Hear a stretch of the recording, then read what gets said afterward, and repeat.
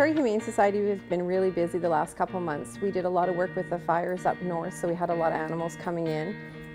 We were working with about 500 animals up there, getting them spayed and neutered and everything done with them, and then we took in about 150 animals down here to rehome who didn't have anywhere to go home to. There's still quite a few, and there's still some coming in because after the evacuation orders were all lifted, then people have so much time to come get their animals, and people who don't reclaim their animals, then they come down here. So we'll be getting them in over the next, probably the next month.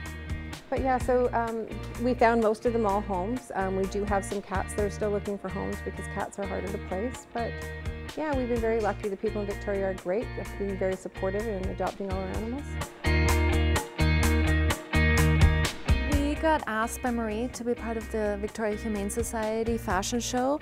It's the 10th anniversary and we're really excited to be part, showing current trends and supporting a great cause. Well, it started 10 years ago.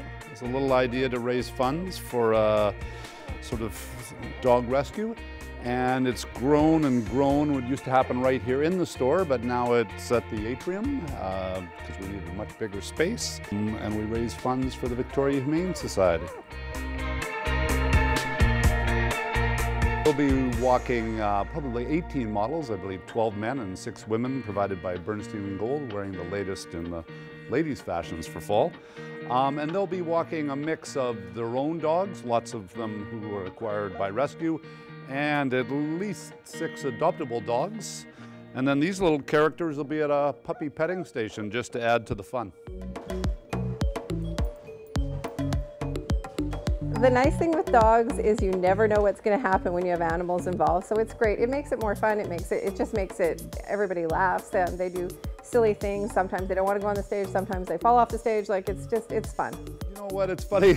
Like, arranging models is actually far more difficult than dogs. We've rarely had a dog do much of anything other than we usually provide some treats for the people in the front row, and that gets dogs very excited to get on the catwalk, as they say, and yeah, that just adds to the fun. But no, it's yeah, people worry all the time that the dogs are going to be a problem, and I can assure you, dogs they're out for a walk and they think it's pretty cool.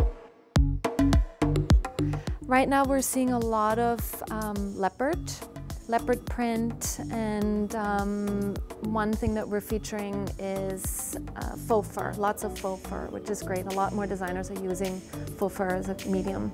Overcoats and Chelsea boots are a big thing, pull-on Chelsea boots, whether they're dressy or casual. Sport coats are a big deal.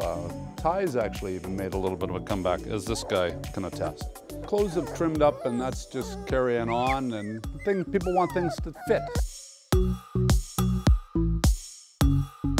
All the animals that we have are all in foster homes, so they're all in private homes. So it's really difficult to continually take in animals with not having foster homes to take them to. So that's why we're hoping to get a facility soon so that we'll be able to house more animals and take in more and save more lives. We came to support the Victoria Humane Society after fostering 12 or 14 dogs from them at my house, 2 of them who are still in my care. And I just appreciate all the work they do for dogs in need.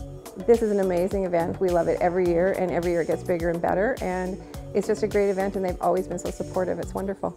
The date is November 9th. It's a Thursday. Show starts about 7:30. Doors open at about 6:30. Tickets are available at Outlooks for Men and at the Outlooks for Men website.